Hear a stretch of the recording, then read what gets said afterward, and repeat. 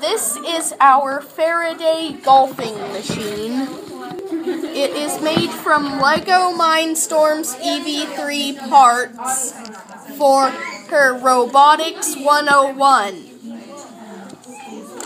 According to Faraday's law, which is where we get the generator and the motor, if you move an electrical coil around a magnet, you will create electricity.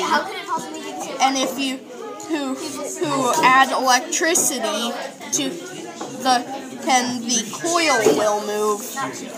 So, which is where we get the generator and the motor.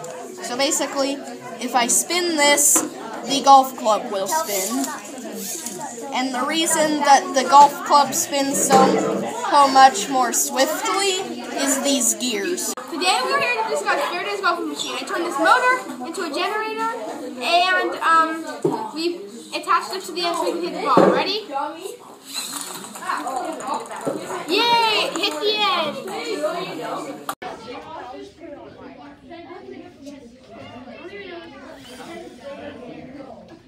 You're so cool.